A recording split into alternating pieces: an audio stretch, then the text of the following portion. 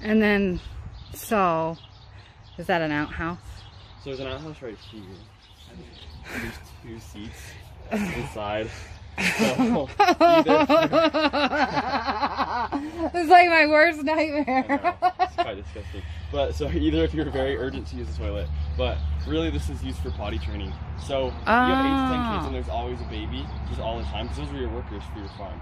And so this was the best way to potty train them, was to sit by them and to kind of show them how to use the toilet. Oh, see, that makes sense. Now we know. And then right over here is a little pot with corn cobs inside. And you could soak these and use them as toilet paper. And then you can wash them and reuse them. Did they? Oh, man.